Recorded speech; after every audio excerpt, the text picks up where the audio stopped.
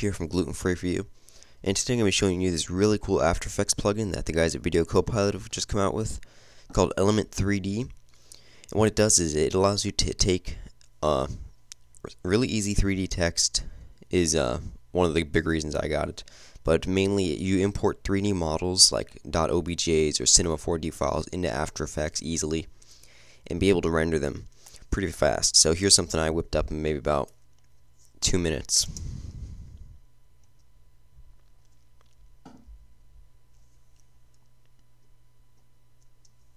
Alright, so there's that. And so now let's go ahead and get into Element and go ahead and show you what this thing is. So first off, Command Y, create a new layer. Press OK.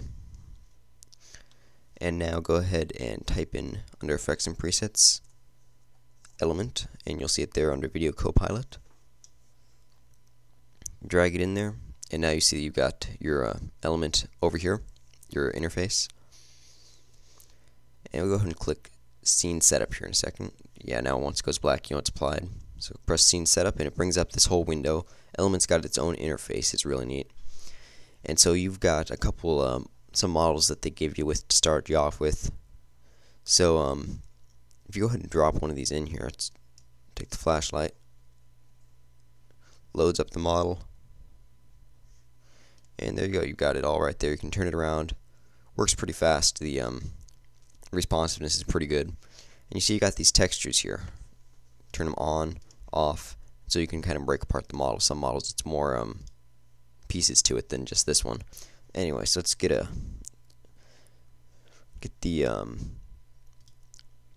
take something more interesting like blob. You could tell that easier what's going on, so you can drag your textures, and then down here you can edit it all, and the reflection, intensity, it's all pretty neat. But anyway, so the cool thing here, go ahead and cancel, is if you go ahead and, so 3D text has just become insanely easy in After Effects, when before it was a hassle and took maybe 30 minutes to get it done. Let's go ahead and take your text tool, type down something,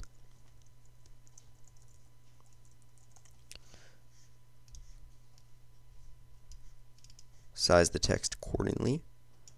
Alright, now go ahead and take Element. We've already got that opened up right here. Under Custom Layers, open up Custom Text and Masks, and choose your path layer to your the name of your text, and in my case, Gluten Free for You. Now go to Scene Setup. Oh, hold on. First off, hide your layer now, Gluten Free for You. Now go to Scene Setup, click Extrude, and there you go. 3D text.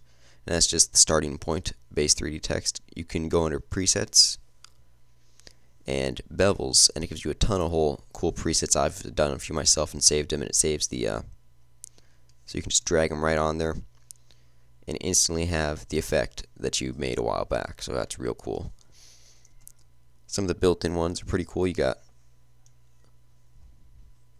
pretty nice ones here. Looks pretty nice. But the coolest thing here is you can come under Materials and go ahead and create your own. So I could drop that in there and play around with it some more. Play around with the bevel in here somewhere. Let's see. Illumination. Anyway, so this is some pretty cool stuff here. So if we go ahead and drop that into After Effects now, instantly got that in there.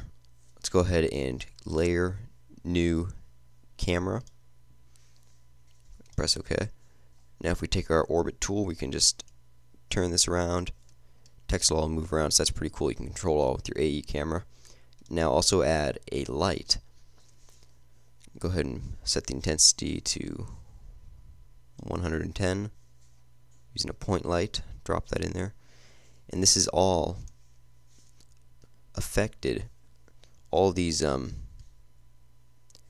all affected by After Effects lighting, which is really nice. So you can light it all inside of After Effects without having to worry about doing your lighting before importing your models or doing the lighting inside of other programs. That's really nice. So it'll help you to let it be more realistic compared to the rest of the scene. So that's really cool there. And so that's just a quick overview of some of the stuff with Element 3D. If you want to check that out, it's on videocopilot.com. Link is in the .net. Link is in the description, and it costs $150, which is a great price compared to a lot of other plugins that do anything close to what it can do. Like Particular, that's $400 starter. And I'll be coming out with some more tutorials pretty soon for this, like how to do the particle effects and stuff like that. It's just a quick starting overview. Thanks for watching.